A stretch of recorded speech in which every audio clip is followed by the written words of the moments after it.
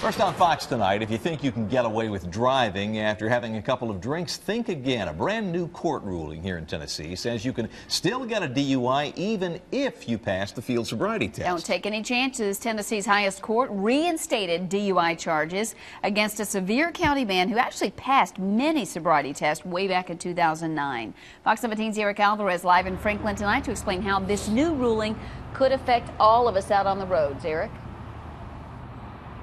Well, Scott, Stacy, I'm standing here on the corner of Mack Hatcher and Donaldson Creek Parkway, where in just a little bit later tonight, Franklin police are going to set up a DUI checkpoint.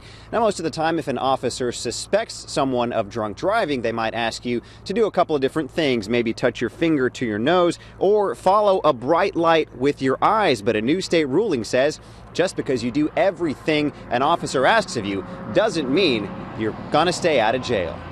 If you have someone that has some good dexterity and enough skill to be able to complete some of these field sobriety tests, that doesn't necessarily mean that they're not impaired. Franklin Police Sergeant Charles Warner says a number of facts come into play when it comes to DUI arrests, and the state's highest court agrees. A Sevier County Sheriff's deputy stopped David Dwayne Bell in 2009 for driving on the wrong side of the road. Court documents say Bell passed several field sobriety tests, but still got slapped with a DUI because he smelled of alcohol and admitted to drinking. A Sevier County Circuit Court eventually dropped the charges, claiming the deputy did not have enough evidence to arrest Bell after he passed the sobriety tests. But now, those charges are back. I don't think that's right. If you've passed all the sobriety tests and you've been found sober by their own instruments, how are they to judge who's sober and who's not? What's to stop you from just pulling anybody off the street and saying, well, you passed everything, but we're going to go ahead and charge you with something anyway?